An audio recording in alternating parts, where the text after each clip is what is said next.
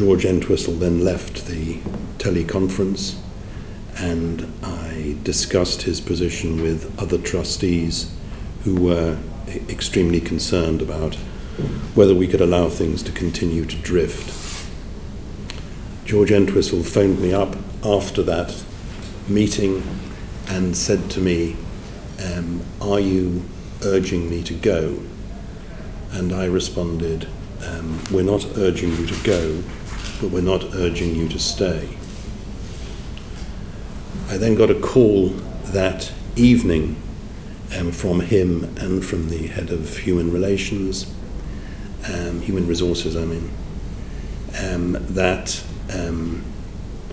he wanted to go and wanted to go on with 12 months and more.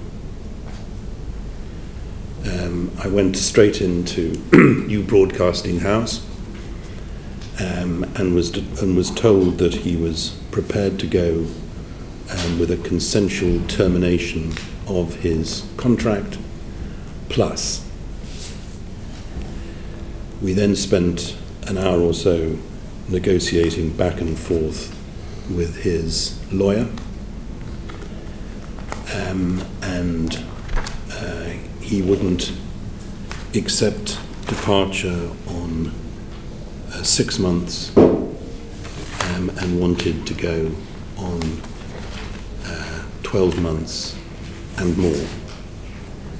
We either had to deal with it quickly there and then, broadly speaking, on the terms of 12 months, though that was less than we were asked for, or we had to go to constructive dismissal, and constructive dismissal would have landed us with exactly the same amount of money, plus almost certainly another 80,000 for unfair dismissal.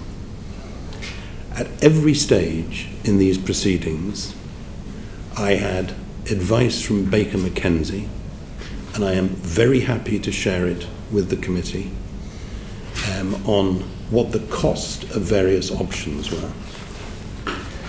I discussed it with Baker McKenzie, among other things, on this basis. When I have to defend this in front of the PAC, is it defensible? And their argument was not only that it was defensible, but it was better than any alternative course of action.